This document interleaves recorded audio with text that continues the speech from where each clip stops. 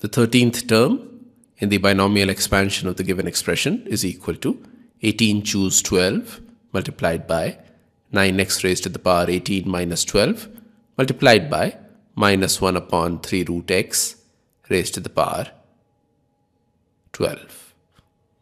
This is equal to 18 times 17 times 16 times 15 times 14 times 13 multiplied by 1 times 2 times 3 times 4 times 5 times 6 multiplied by 9 raised to the power 6 times x raised to the power 6 times 1 upon 3 raised to the power 12 times root x raised to the power 12. Now 9 is equal to 3 square.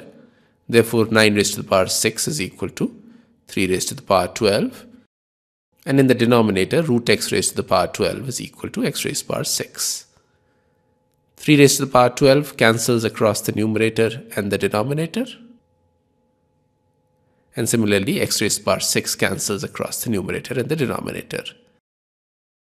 The constant terms also simplify, and we are left with